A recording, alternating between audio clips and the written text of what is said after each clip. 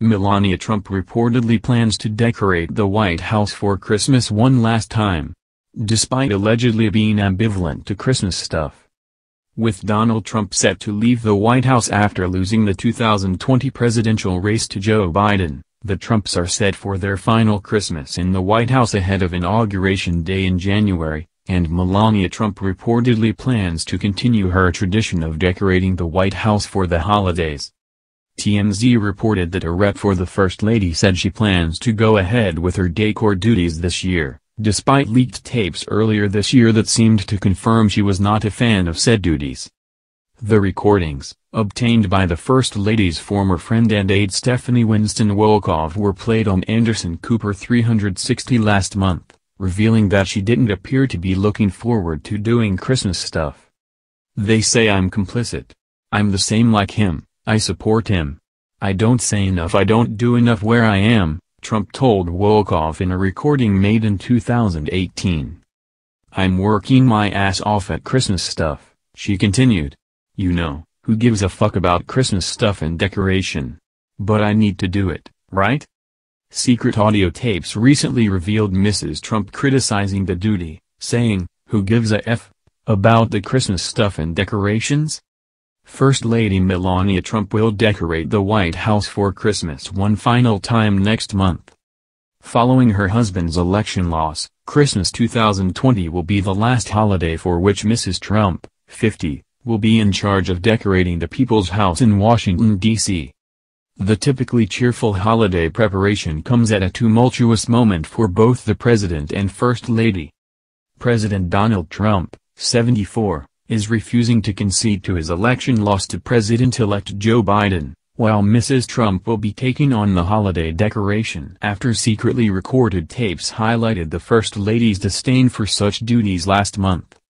Stephanie Winston Wolkoff, Mrs. Trump's longtime friend and her former White House aide, shared the secret audio tapes with CNN last month while promoting her tell-all book, Melania and Me.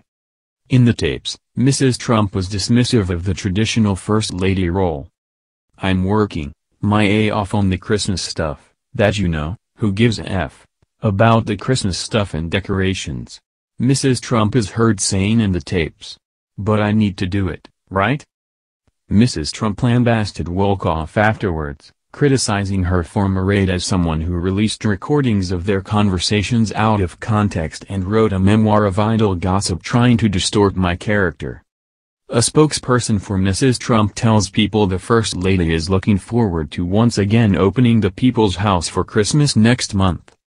"It is an annual tradition that she has enjoyed designing since June," Stephanie Grisham, the First Lady's press secretary and chief of staff, says. "The decor will be showcased and celebrated across the country in December." Mrs. Trump will be going forward with the annual tradition in the wake of her husband's election loss. The president is refusing to admit he lost the election. Instead, he is waging what legal experts have called Hail Mary legal battles across the county, in an attempt to overturn the results. Trump has been criticized by both Democratic and Republican officials for continuing to push baseless conspiratorial theories alleging the election was stolen from him. Election officials in every state told the New York Times there is no evidence of widespread voter fraud. Trump's campaign lawyers have lawsuits ongoing in Pennsylvania, while his long-shot efforts have been struck down in Arizona, Georgia, Michigan, and Nevada, in recent days. Amid the 2020 election cycle, the Trump administration had been recruiting greeters and musicians for the 2020 holiday season on its website. Last year, Mrs. Trump opted for a patriotic and predominantly bright and white holiday theme.